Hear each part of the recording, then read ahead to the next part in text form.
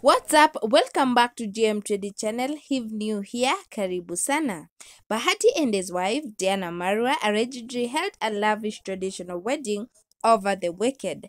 In photos leaked on Edgar Obare's page, the two were dressed in matching vitenge outfits.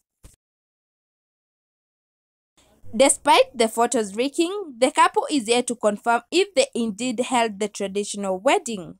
This comes ahead of the highly anticipated white wedding that is scheduled to be held on December 12th, that is on Jamhuri Day. Bahati promised to give Diana her dream wedding after he proposed for the second time. The singer arranged a surprise picnic beside a lake.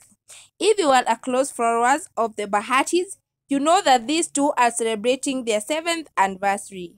And they have billboards all over.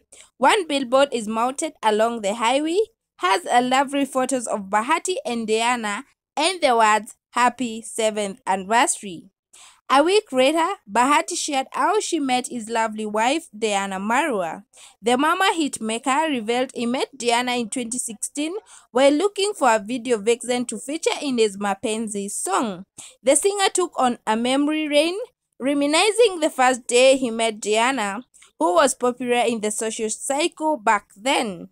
He said he was looking for a beautiful woman to feature in his first love song, and he had media personality Tracy Wajiro in mind, but she turned down his request.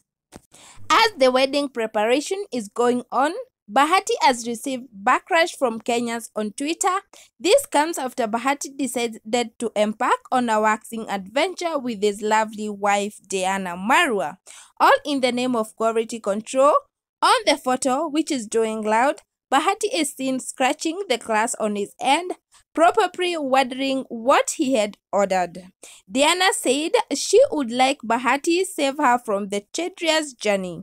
Bahati had claimed earlier that Diana denies him conjugal rights, while Diana said it only happens for a week when the husband come home late. Let me know in the comment section what are your thoughts on this particular thing, and don't forget to like.